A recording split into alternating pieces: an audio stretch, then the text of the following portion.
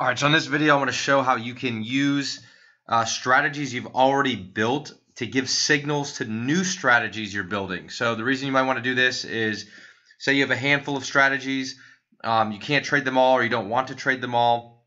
You can use them as a voting system, or you can build a specific hedging strategy. So say you have, like for example, I have this RSI2 strategy that I talked about in a previous video. Say I want to build a hedger for it.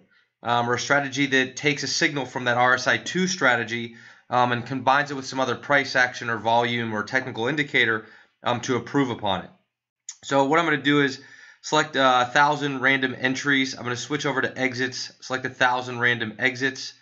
I'm going to go back over to entries and go to my portfolio. And I'm going to require that the software Build Alpha only builds strategies when this RSI2 strategy is already in a position. So this, I can improve the long, or I can actually build a short hedging strategy. So what I'm going to do now is just go ahead and run this simulation, and you will see Build Alpha do its work rather quickly.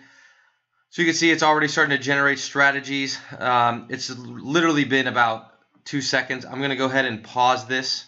And we're just going to view one of the strategies that Build Alpha has come up with. So let's look at this one. It enters when the volume on SPY is greater than the 20-day average volume and that RSI2 strategy is in a position.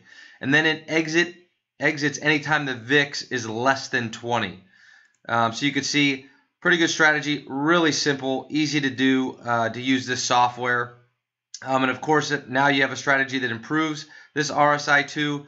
And if you want to build a strategy that hedges it, you would just come and build a short strategy, same way, same thing. But I don't give away everything for free, guys. So go ahead and email me if you have questions, david@buildalpha.com. And that's it.